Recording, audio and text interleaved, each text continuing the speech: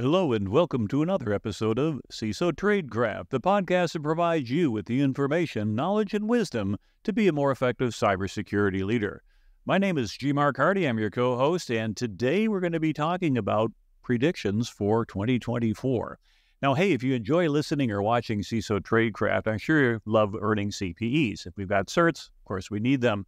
So we've teamed up with the ISACA Central Maryland chapter to bring you live online their 20th annual day with GMARK on Wednesday, the 10th of January, 2024. Starts at 8 in the morning, ends at 4 in the afternoon Eastern Time, and you'll earn 7 CPEs, which are good for ISACA certs, ISC squared certs, even SAN certs, and pretty much any other cert issuer that's out there. What a great way to start out your new year. So check out the link at CISOTradecraft.com/ISACA, ISACA, for more information and to register. Now, there's a limited number of seats, so don't wait. Anyway, Happy New Year. Okay, so 52 episodes ago, wow, we did our predictions for 2023. And so, well, it's that time of year again. And so we're going to review our ideas from last year and see which ones we got right, which ones we got wrong, and maybe which ones could have made you a ton of money. Hint, we did not predict NVIDIA going to the moon. Now, there's a number of pundits that offer predictions for the new year, and you can do a Google search on security predictions for 2024, and you'll get dozens of ideas. Now, we came up with our list without looking at those, but it's worth a browse over a cup of coffee. Now, as you listen to this episode and even look at other predictions, why not try to identify trends that can help you in your career or help you better defend your enterprise? Okay, so let's get started. Now, the first 5 will be for my co-host, and the last 5 are mine. Now, some we agree on and some we don't, but I want to share those all with you to present them for your consideration. The first one is this. CISOs are going to flock to buy private liability and D&O insurance, directors and officers. It also becomes the norm for CISO hiring agreements. Well, let's look a little bit of the background on that, and I'll tell you whether or not we think this is going to take place. For those of us who remember Joe Sullivan at Uber, back in November 2016, there was a breach that exposed about 57 million customers. The way that all worked out is it appears that they paid a $100,000 bug bounty to 2 hackers in exchange for an NDA. Well, what happened was that was going to be kind of, okay, we sweep it under the rug, but a new CEO came in, Dara Khosrowshahi, and he found out, fired the CISO, and called the regulators. So he was ultimately found guilty by a federal jury in May of 2023. Joe was judged by Judge Orrick to have a $50,000 fine and 200 hours of community service. And the judge said, I'm kind of letting you off easy, but this is not going to be the case in the future. It's a one-off. Okay.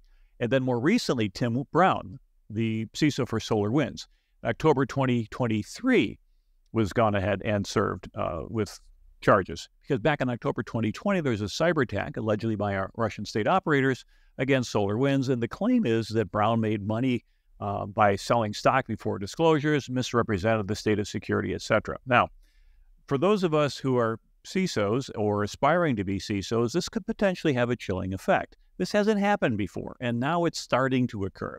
The scary thing to get would be something called a Wells notice. Now, a Wells notice, if you've heard of it, but you're not sure exactly what it is, it's a letter sent by a securities regulator to a prospective respondent and notifying that person of the substance of charges that the regulator intends to bring against them and affording that person with the opportunity to submit a written statement, ultimately to the decision maker. Now, the etymology behind that, where does the term Wells notice come from? Back in 1972, the SEC chairman back then was William Casey, and he appointed a committee that was chaired by John Wells, and therefore was referred to as the Wells Committee, to review and evaluate the Commission's enforcement policies and practices, and one of them that came out of it was this particular document.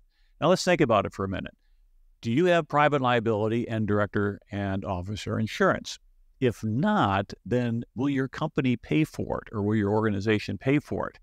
And if neither of you are going to pay for it, do you think it's wise to continue without that type of protection?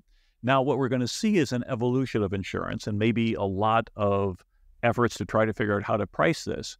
And I'm not sure how insurance companies are going to effectively adjudicate their potential risk for a CISO, because a lot of these issues come up from a liability perspective literally years after the alleged event took place. So that'll be an interesting one, but I do think that we'll see more interest in insurance And maybe if you're a CISO and you're looking for a job change or looking for your annual review, putting that in your package probably makes a lot of sense. Okay, number 2, the CISO reporting structure changes. No more reporting to the CIO. Okay, well, that's something that I'm not so sure. The CISOs are being sued. They're having a bigger presence in SEC reporting, and therefore they're going to want to separate them out and things like that. Now, I'm not sure I agree with this particular prediction. Why? There's a lot of different ways that CISOs can report, and I might not have them all, but a lot of them include things like reporting directly to the CEO or to the CIO, which is the most common statistically, the chief financial officer, chief risk officer, chief technology officer, and even the chief operating officer. Let's walk through a little bit of each one of those, because if you're familiar with what your organization has as a reporting structure, or if there is no CISO and you're creating one, to whom will that person report? The advantage of a CEO is, well, of course, you're front and center, and you've got the big boss's attention. The disadvantage, and now these are opinions, is that the CEO is really busy. A CEO should be outwardly focused most of the time. They're out there dealing with investors, they're dealing with big customers, they're dealing with regulators, they're dealing with the government, they're dealing with potential opportunities and things like that. And they're not going to give you the time of day necessarily unless it's a big deal. And if security is a big deal all the time that requires a CEO's attention, there's a problem. And so you might want to think about that one. The CIO, which has been traditionally the way we've done it, is we thought of a CISO being reporting there as part of the information or the IT function. Now, there's a built-in conflict of interest there. If the CIO is given a mandate by management to say, make sure this thing is up and running by the 31st of December, or on the 1st of January, we're going to be talking to a new CIO, do you understand? Then the CIO is under pressure to get something out the door. The CISO might say, hey boss, there's security missing. There's a shortcut here. This is not right. And the CIO is going to say, quiet, my job's on the line. If you make any noise, your job's on the line. So there's a potential conflict there. In addition, we've often thought from a budgeting perspective as IT security budgets as being a percentage of the IT budget. Well, some people argue that that's a reasonable measure. Some people say you might as well measure it against the coffee budget. They're not as correlated. I think what we're seeing, though, is IT security becoming more pervasive into terms of things such as, well, concern about liability that we're talking about, looking at security awareness training, which is going to be more of an HR type of a function, dealing, of course, with the networking and getting things up there in the cloud. We might find out that cybersecurity doesn't neatly fit into the IT world anymore. Certainly reporting the chief financial officer is nice when your boss can get you the money you need.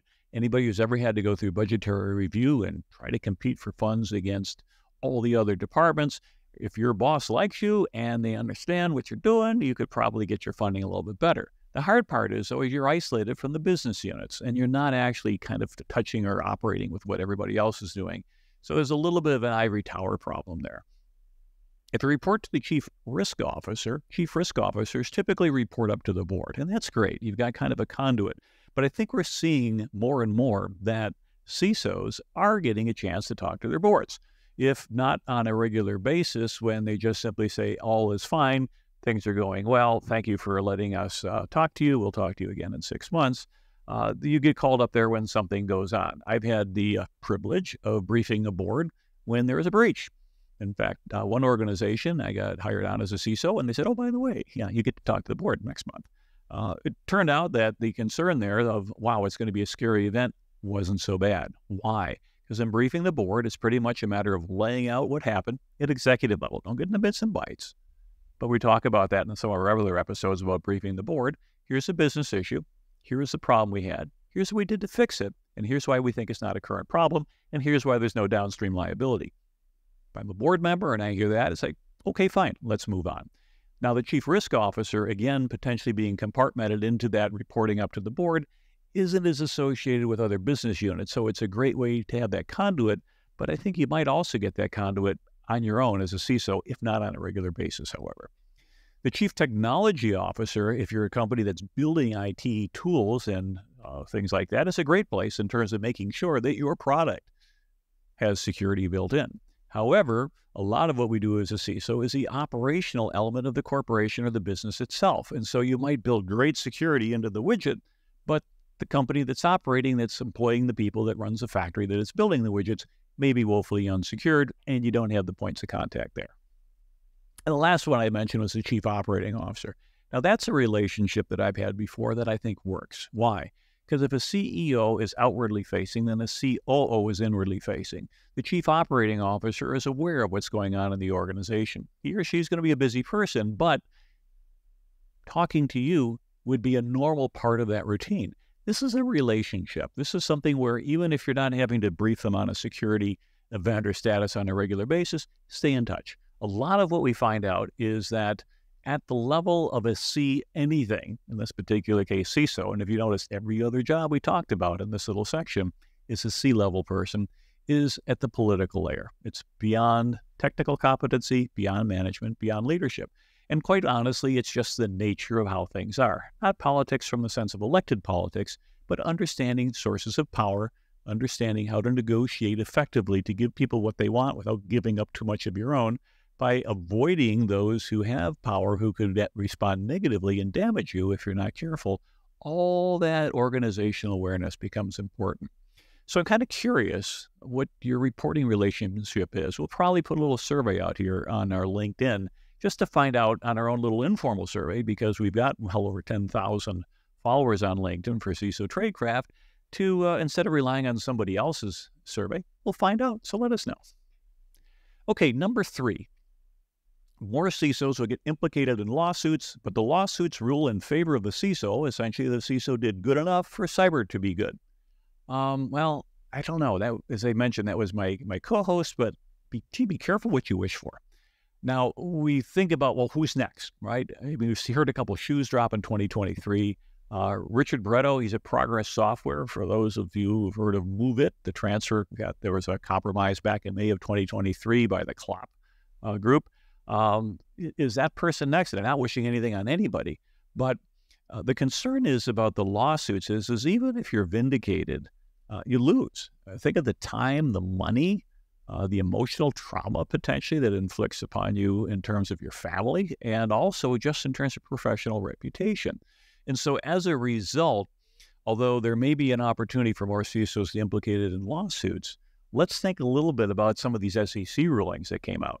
And the SEC ruling, which kicked in finally in December of 2023 with respect to things like putting out 10Ks and announcing whether it's a cybersecurity event, we're starting to see a lot more of those. What that suggests then is that if boards and organizational management understand that their bias needs to be less toward protecting or hiding information and more toward disclosing information, I think there may be less basis for us to go ahead and have to worry about coming after the CISOs, for example, because common business practice is going to be to fess up early so that that information is made available. Again, a lot of the times the regulators care about material information, material being what would an average investor consider to have affected his or her decision whether or not they want to invest or stay invested in a company. Number 4 is it's harder to find cyber talent since universities are not graduating as many students, and this plus inflation increases will result in a major spike in cyber salaries. Well, for those of us to receive cyber salaries, we could only hope so. For those who pay them, we're kind of like, gee whiz, it doesn't sound good. But let's take a look at what's out there. Based on my research on the cybersecurityguide.org, I found out that they list at least 178 different bachelor's of cybersecurity degree programs in the United States of America. That's a lot of them. And the prices are all over the map. Florida Polytechnic University was estimated at about $12,000 if you're in state. Rochester Institute of Technology, over $250,000 to be able to do that, and everything in between. Now, I don't have any insight or comment in terms of the quality of these programs. I know that when you get a degree from certain institutions, it does carry a cachet to say, oh, well, I graduated from this or something like that. But the reality is what you're looking for is a skill set. Now, I've taught at the master's level as adjunct faculty, and one of the things you find out as an adjunct faculty is that you're not, of course, full-time. You're not quite second class, but sort of kind of in the faculty world. But you're a practitioner. This is stuff you do on a daily basis. You come in, you said, hey, I'm going to come out of the cold. I got to teach a class or two. Well, the advantage of that over a professor, someone who's been in academia for years, and this is not a criticism, it's an observation, is you're, well, a practitioner. if you observe things, if you read about things, if you comment about things, that doesn't necessarily make you a practicing expert. I can read an awful lot about flying a 737, but does that make me a better pilot than someone who actually has stick time? And the answer is probably not. And so consider that the time that it often takes in the university world to update a curriculum, to go through the whole process of changing things, can be a very long time. And if you have a math class or a biology class or a chemistry class, things haven't changed a whole lot in the last 100 years or so. And so as a result, you don't have to make a lot of changes. But if those who remember G. Mark's Law, half of what you know about cybersecurity will be obsolete in 18 months, you go, maybe I need to go ahead and update this curriculum more frequently. And so what we find then is that gap has been filled by cybersecurity certification organizations. And there's both management certs, technical certs, intro certs, a whole range of things like that. And having been a teacher at SANS for almost a decade, I have to tell you that we were able to update our material quite frequently. In fact, we're kind of required to do so. And so there's a very, very high standard of academic excellence being held in organizations, even if they're not a traditional .edu. So I'm going to suggest that it's not necessarily going to be harder to find cyber talent. Might be harder to find degreed cyber talent. But then again, it's up to the hiring manager as well as the peer group who's doing the technical review to say, does this person have the chops to do the job, whether or not they get the sheepskin to go ahead and point behind and said, look, I went to a school or university. But we'll see where that goes. Number 5, the cyber industry minimizes external consulting costs to weather reduced revenues during a recession. Okay, well, first of all, we have to see if Jerome Powell pulls off the soft landing or not. The stock market certainly thinks he's going to. If you've had money in the Magnificent Seven, you've had a spectacular year in the stock market, which, of course, makes you wonder. You always look at like what goes ridiculously high in one year, statistically doesn't do the same the next year. And also that same group was down about 40% in 2022. So be careful. You got a real high beta there. But if you're thinking of throwing all your money into the Microsoft and the Apple and Amazon and all the things like that, be very cautious about that, what you do with your personal investment money, because it has been great, but usually past performance is no guarantee of future. As we've heard that before. Well, we're not talking about financials, we're talking about consulting costs. And so, is there going to be a recession? Let's see. It's an election year with an incumbent. And so, as a result, governments push all kinds of buttons and pull all kinds of levers to try to keep the economy happy so that people will vote for whomever is in office right now. And so, of course, there's others, people who are not in office, who are out of power, who are going to do everything to make it look miserable. But the momentum, I think, is in the positive direction. That said, I have worked with clients who have seen a lower revenue overall, not necessarily because the economy hit a recession, but maybe their customer base is kind of holding back just in case. And what I think you're going to see is, I agree with this, external consulting costs are going to be a little bit more constrained. We're going to try to do it in-house. Should we bring in somebody from the outside, or can we figure it out on our own? Figure it out on your own in the past might have been something that was beyond the scope of people being able to do. But if you, for example, need to update all your policies to get your policies to be compliant with the PCI DSS, if you ever tried writing a policy with some of the generative AI, which is going to go in the second half of our predictions, you find out that some of them are pretty good. And to the point where I've done some career counseling with a professional, and her expertise is in developing policies. And we went through a little bit, and my career advice was you need to kind of come up with a new line of business, because a lot of what you're doing right now is going to be supplanted by AI-enabled capabilities where people are going to be able to, if you will, roll their own and get to the 90-95% level rather than bring in an expert who has done a lot of policies, looked at a lot of organizations and things such as that. Again, a prediction here, but I think what we're going to see is less of that external consulting. Okay, how about the 5 that I was thinking of? Number 6, of course, my first one is AI-generated fraud will increase significantly. Okay, well, no surprise there. We're starting to see little just snippets of that right now. But if those of you remember from episode 141, we had the Chertoff group on board. We had 3 categories of risk that our presenters defined. The use of an AI as an instrumentality of a bad actor, targeting AI systems themselves, and the unintended consequences of AI, such as uploading proprietary information, thinking that, hey, it's going to write me something better, and all of a sudden it's just been coughed up. Well, the thing with AI-generated fraud is that it's not the AI that's bad. It's kind of like the same argument about weapons or anything else like that. It's in the eye of the beholder. It's the person who's wielding that particular tool that could cause it to be used for good or for evil. Well, AI offers some great opportunities. If you can collect information on an individual and then be able to present an AI-generated avatar. If you've taken a look at channel1.ai, which is a new news station where basically all the news actors are AI-generated bots, but they look pretty good and they look pretty human. Now, I haven't seen it in production, but I've seen the demo. But the danger is some people are told, well, we get trained on certain elements of language. You only need to hear a handful of words or a few phrases, and you could reproduce somebody's voice. I had a client recently who called up and said, hey, I got this weird call, someone pretending to be from a bank, and they said, is your name so-and-so? Well, yes. Did you do a very careful that you answer this question correctly. Did you do a 3 a.m. transaction and buy something on Amazon for $2,000? Well, no. And things like that. And then afterwards, it's like, I'm not going to answer any more questions. And this person hung up. Well, what do they get? And I said, well, they got a clear yes and a clear no. And I know that some financial organizations are going with voice recognition.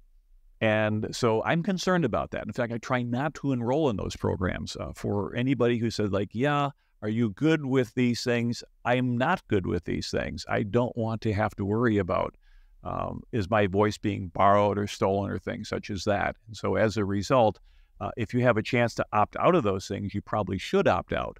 But I think we're going to see more AI fraud taking place that way. Because the concern, of course, is both input and output. People putting stuff in there and then bad things coming out as well. Number 7. Shadow AI will result in hidden vulnerabilities. What do I mean by shadow AI? We've heard of shadow IT, right? People going ahead and provisioning systems and not going ahead and going through IT. Well, guess what? We've got shadow AI right now. There are people who are going to go ahead and they're going to try to outsource some part or all of their jobs to an AI large language model, hoping that they can, A, improve their quality of life or improve their performance or a little bit of both.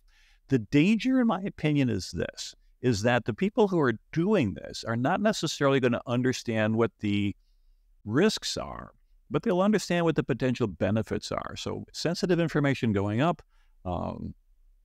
coming back and relying upon, if you will, the sort of equivalent of a crowdsourced recommendations.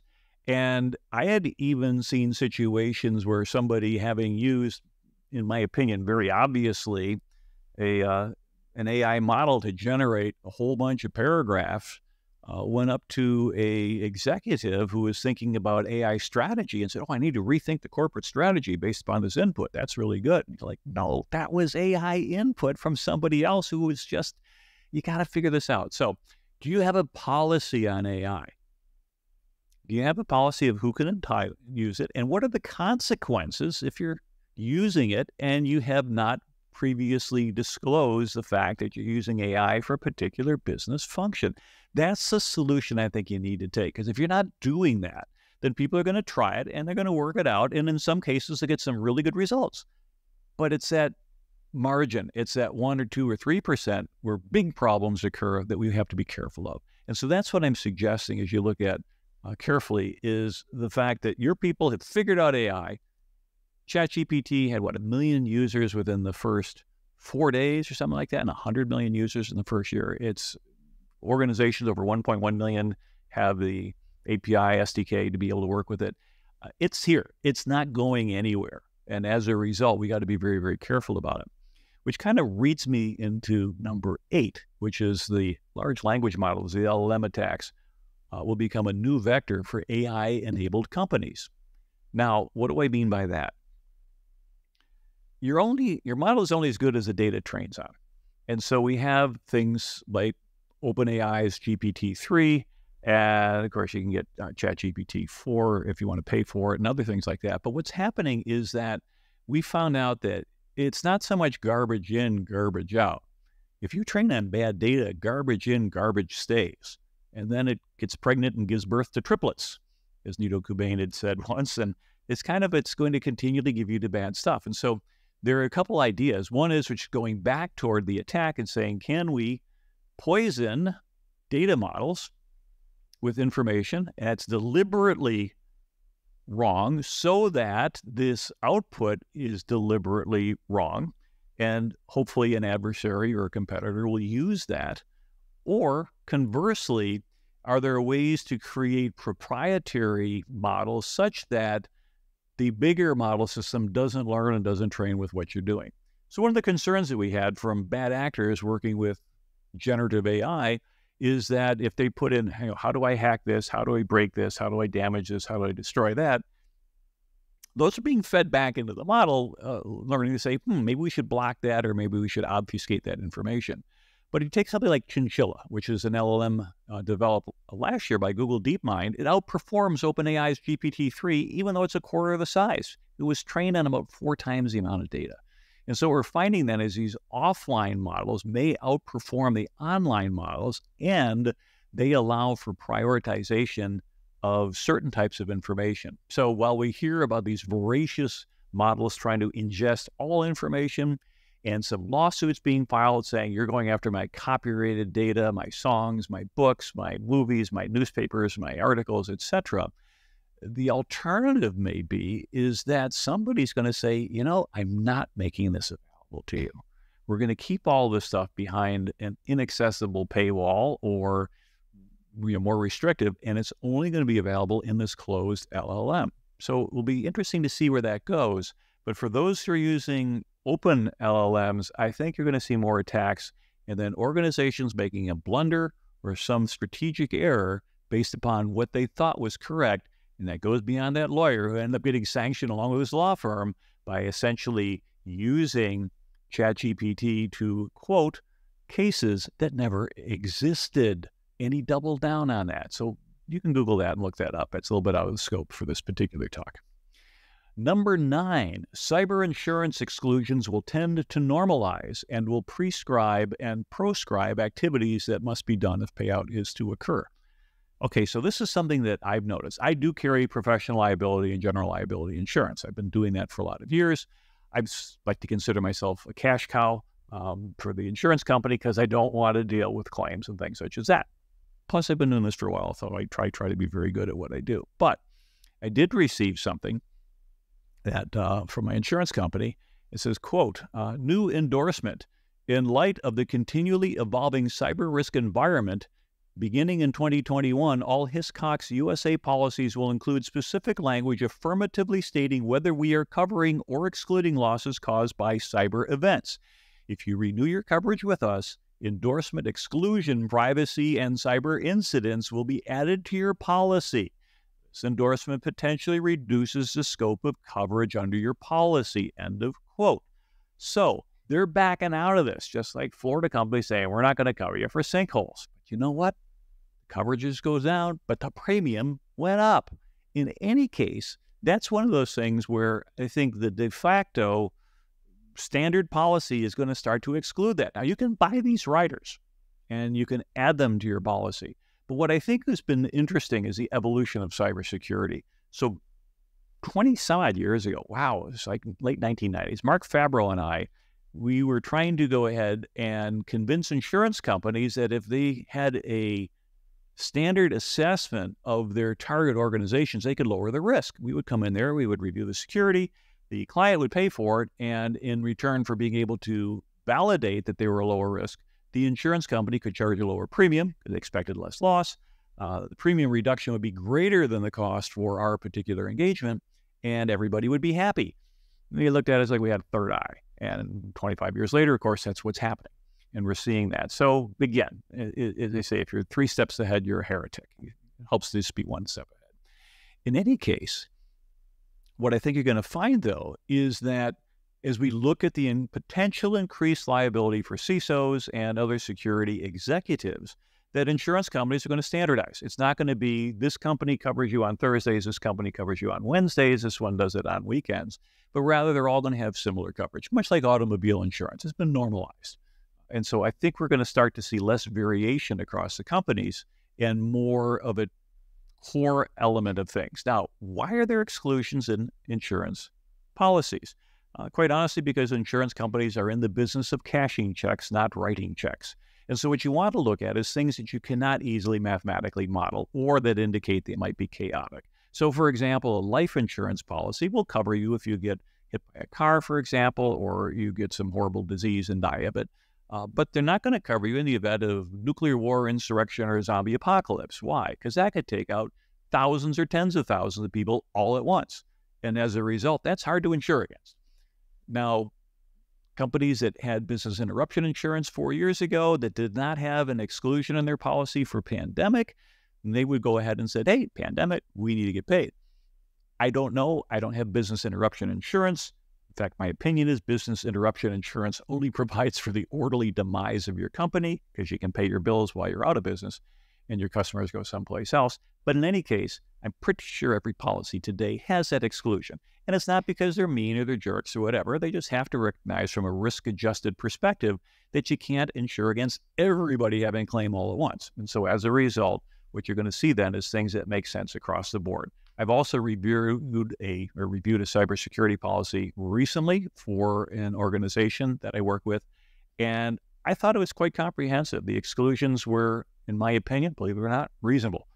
And so this common business practice that they were doing, if you drove right down the middle and you didn't do something stupid on the left or stupid on the right, you were covered and worked pretty well. The last one that I had, which was, I can't really justify it, but I'm thinking self-driving cars will encounter regulatory setback. If you're on San Francisco or other parts of the world, I think I saw some in Phoenix when I was out there, you see these cars walking around with all these sensors on the top and little blinky lights or whatever, and there's nobody in the front seat. And so you've got these self-driving cars. They're not moving very quickly, and they tend to stay in urban areas and a very concentrated place. And there have been a couple accidents, and I think both cases where they were reported, it wasn't the car's fault, so to say. It wasn't the software error and things like that. But being in cybersecurity as long as I have and knowing what the capabilities and limitations are of systems makes me a little bit of an Luddite, meaning what? I'm a little bit hesitant to embrace some of these technologies where it has a capability to be a life or death type of a situation. As a pilot, I don't like autopilot. I would rather fly the plane myself. I'm going to land it myself. Now, if it's 0-0, okay, fine, but I'm not instrument rated, so that's not an issue for me. But in some particular cases, we find out that these vehicles are getting more and more sophisticated. Now, that's great, but the problem is boundary conditions. And the boundary conditions are things that the programmers just didn't think of. Whether we go back to a Tesla a couple of years ago where a flatbed truck pulled across, there's nothing on the flatbed, so all you saw was a horizontal line, apparently didn't register as a threat, and boom, drove right underneath it and turned the car into a target top. Unfortunately, the driver was killed in the process. Is that a fault of the company? I don't know. Lawyers want to think so, because anytime you can go ahead and sue, you'll do so. But I think their organizations are moving forward. It may get to the point where we're going to have to sequester self-driving vehicles from non-self-driving vehicles. We have our own little special lane, so to speak. And for people like me who like to drive old cars, I still have my first car. It's over 60 years old. Not that I bought it new, but the point is that I like old cars. And yet I may end up being in a situation where, no, you can't get in the same lane with all these self-driving things because you're a human and you're chaotic. So we'll see where that goes. Okay, so real quickly, let's see how we did last year. So episode 110, we had about proactive identity management was the first one. Automating our provisioning of access, minimizing the digital blast radius. I'll give us a partial success on that one because Zero Trust is helping to minimize the blast radius, but also because it's not an overnight thing. It might be a 3-year journey to get there. So we'll take a half a point maybe. Number 2, convergence of security tools. We talk about things like Microsoft or Palo Alto or CrowdStrike or Cisco, companies that have a lot of capabilities, either buying other companies or advancing their scope of what they have. We're seeing this happen, but there's more tool categories emerging. And so some tools are going to grow, or the capabilities are going to grow faster than vendors can consolidate. So there's some vendor consolidation going on, but I don't see the convergence of security tools per se. Maybe I'm wrong, but I'm going to score us a 0 out of 1 on that one. Collaboration technology. We're going to be focusing more and more, and Zoom's going to take over. And I think we missed that because the return to the office with the hybrid working 3 days a week seems to be kind of the corporate norm, plus or minus.